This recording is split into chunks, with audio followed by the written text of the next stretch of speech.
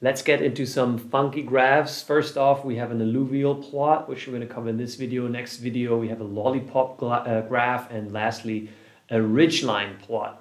The alluvial graph is usually meant to display transitions from one state into another, right? This example doesn't quite work super well, but here we have basically the number of male and female students in our data and how they transition into different faculties, right? And you see, for example, that this sort of band here, right, is larger for female students going into sociology and political science rather than, for example, the band going to economics and business.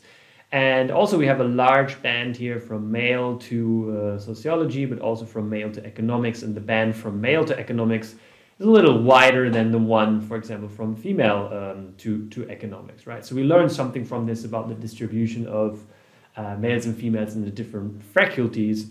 Imagine you have data on where students go after university, what kind of work sector they go into, right? This alluvial plot would be a nice way of showing the transition out of university into something else and saying something about the proportions there. So let's go to the code and see how this is produced. As in the last video, rather than building the code stepwise, I have the whole code laid out here, and I'm going to go through each row with you, right? This combines the data cleaning and manipulation aspect with the actual plot, right? And it really shows you why we spend the first couple of weeks of this course only on data cleaning and manipulating the data, because it's needed in whatever you do. And now you see, if you want to produce just one graph, first you got to whip the data into shape, and we're combining this here in one go, okay? First, to produce this alluvial graph, we have to install the GG Alluvial package, right? If you haven't yet installed it on your computer, use the command install packages GG Alluvial and so forth, right? If you have it already installed, just call the library function on GG Alluvial. We load that. And then let's go step by step. First, we take our students data set, as always. We're gonna kick out all of the students where we don't have any information on their sex, whether they're male or female, right? We do this through the exclamation is not available function. We do the same with the faculty. So if there's missing information on faculty, we're gonna kick that out. Next, we group by sex and faculty, right? And then we, again, summarize how many observations we have by each group. Let's do that quickly so you see what it looks like. Okay, we now have 8 observations here for every combination of faculty and sex. And we know how many students belonging to each category exist, right? So this is the basis for our graph. Now we're going to feed this into the ggplot. We're going to tell ggplot that in its aesthetics, we want on the y-axis the actual observation of students, the number of observations of students in each bracket, and that's what we just created, this variable here.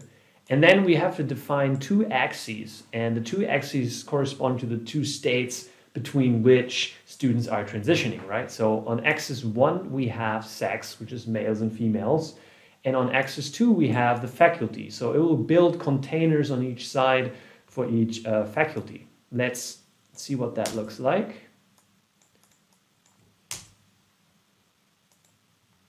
Not so much already, right? Just a general graph area.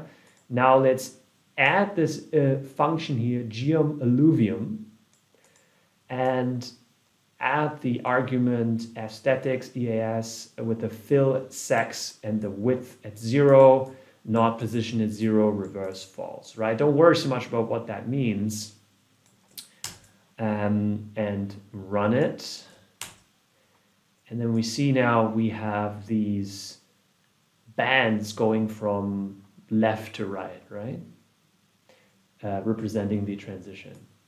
And I want to add here, it's not that, me or anyone else really knows this by heart, right? I went online to see, okay, how to change the color on this, how to add a stratum on this, how to do an alluvial plot, how to change the axis in an alluvial plot, right? With practice and experience, there's more and more things you remember, and you can just do it on the fly. But however, with lots of this customizing of graphs, you have to go and find out yourself because it's quite detailed and takes some customization depending on what your specific project will look like, right?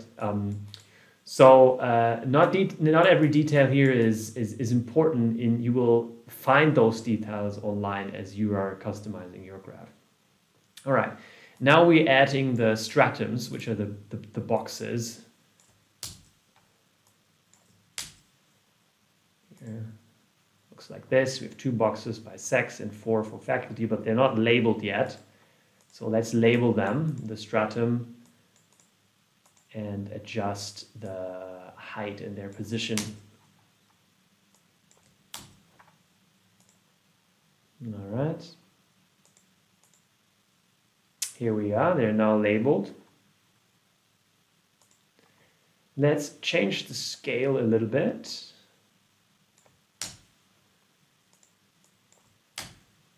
Okay, doesn't look too much different. The position has slightly changed. We're gonna choose customized colors. We're gonna choose the type of color palette and a specific set of colors. They're all online. There are various sets of predefined colors. So we're gonna choose these and then give it, in the end, give it a title. This time we're gonna use GG title as a function to assign a title rather than the labs function that we've used previously. So let's see what that looks like. And here's our final table. Okay, this is how you produce an alluvial plot in R.